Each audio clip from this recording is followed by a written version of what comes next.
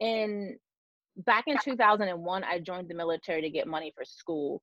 And, you know, the military is its own thing, but September 11th happened. And then I was immediately deployed right after September 11th. And I was in the Middle East at Al Udeid Air Base in Doha, Qatar. And it was the Bear Base. It was at my 19. It was my first time out of the country. And I remember wanting to cry and I needed some privacy. So I took some sheets and I hung it from the top of my tent and I made 3 sheet walls. And that was the first space I ever created. And I bawled like a baby for 15 minutes. And I just remembered that space. It healed me, it comforted me, it brought me solace. And I would deploy 4 more times over the course of the war. And every time I would have to create these spaces for myself. And then I got out of the military, like, I want to do this thing where I create spaces for people that brings them comfort and healing. And it led me to interior design. Fast forward to me starting Determined by Design. And the first project I did was a nonprofit project for domestic violence survivors. And I walk in there, I'm ready to say, I'm an interior designer, I'm gonna make your spaces better. And these women looked at me like, one, we don't need this. And two, the narrative just kept shifting from we don't need this to, oh my God, someone would do this for us.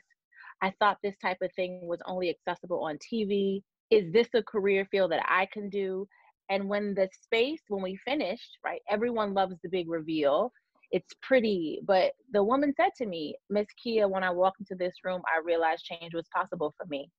And right then I knew the people who need access to well-designed spaces the most, they don't know they don't have it, they don't know they need it, and they don't have an advocate. And I built my business around being that advocate. And that's what keeps me going. And it just goes back full circle to my military career where I just remember so clear the power of space. And if I didn't know, and if I had to go all the way to war to get there, what's happening in communities right in my backyard, and how can I help them find beauty in their spaces? For people who don't know what design equity is, what is that all about?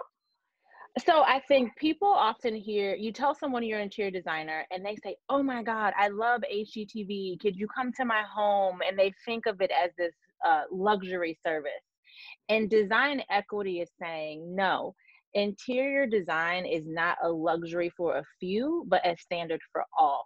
So the design equity is advocating for those people and those communities who often get overlooked when you hear phrases like, it's too nice for this demographic.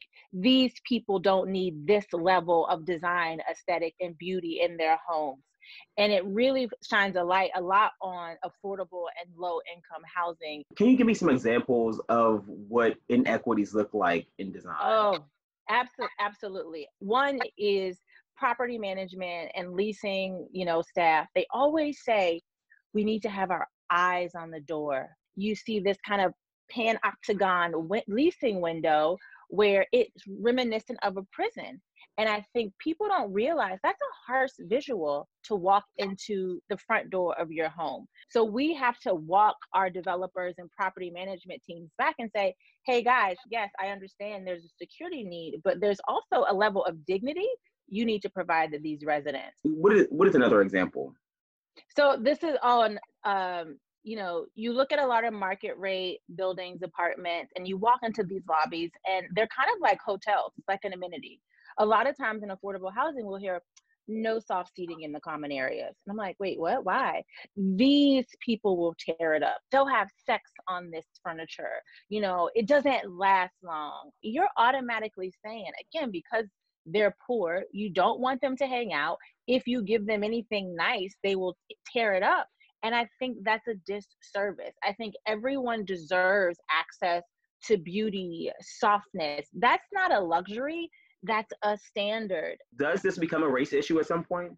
If you look at any major metropolitan area, right, and who's in affordable housing, it's predominantly minorities. If we were in middle America and it was predominantly white people, I would be advocating for the same thing, right? But I think if you just look at the makeup and the statistics on affordable housing, it is people of color. We also work with a lot of small business owners. We worked with Jasmine Jones and Dr. Regina Hampton in the design of Cherry Blossom Intimates. It's a boutique lingerie store for breast cancer survivors in Maryland, and specifically women of color. And they explained to me the indignified experience that sometimes breast cancer survivors had to go through to get fitted for their prostheses. And right there, I was like, oh, there's a demographic of a person, a demographic that's not having an interior experience that uplifts them.